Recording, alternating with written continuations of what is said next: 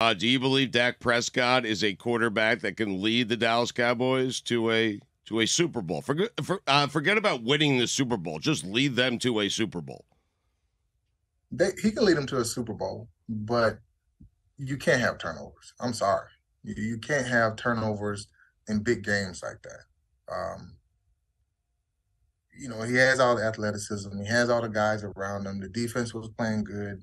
I'm just talking about last game, but when you get into those heated situations to where you have to win, you can't turn the football over. That's any quarterback. And you can see that all the good ones, they figure out how to protect that ball, take time off that clock, and score when they need to.